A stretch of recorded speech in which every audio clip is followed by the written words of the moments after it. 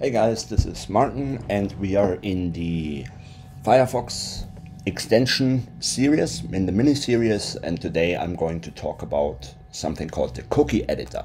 So this is yet again another Firefox plugin, another Firefox extension I use extensively because I simply find it useful. And I mean, by no means there is a lot of others out there, right? Like if you just Google them and say like cookie editing extensions and stuff, you come to others as well and things like that. It's just like what I'm using, and you guys ask me what I'm using on a regular basis. So I use this cookie editor, right? Like because I find it extremely useful, and by all means you can choose your own, and you can also not use one, you know, like if you're really proficient with Verb, for example, you might not need one, but I find it useful. So I just want to demonstrate this real quick. So there's like a lab from Portswigger called user role controlled by request parameter. If I refresh this page and then I go to my let's come here into a special container where I have no other cookies.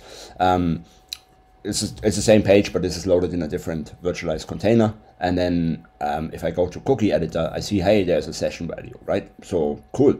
And this allows you basically like to just change the session value, come in here, change it for another session, and then click the save button and then refresh the page, and that's it. And then on all subsequent requests, you will have that new cookie set. So to demonstrate this let's log in. Let's come over here, and then we do Avina Peter.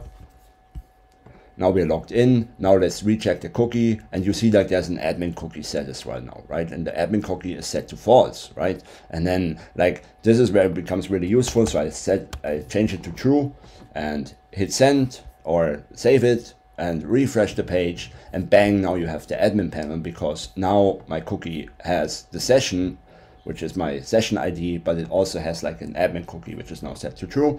I have my admin panel, and then I can delete the user colors, right? Like this is basically a basic use case of this. I mean, you can add them yourself as well here, like, and then you have an advanced tab.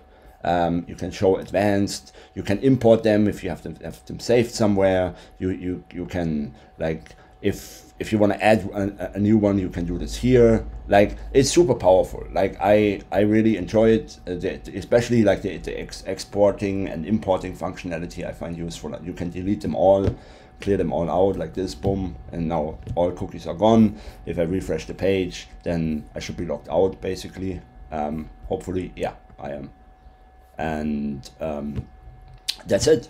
That's basically the cookie editor, and I find it useful, and I hope you like the video. Thank you very much.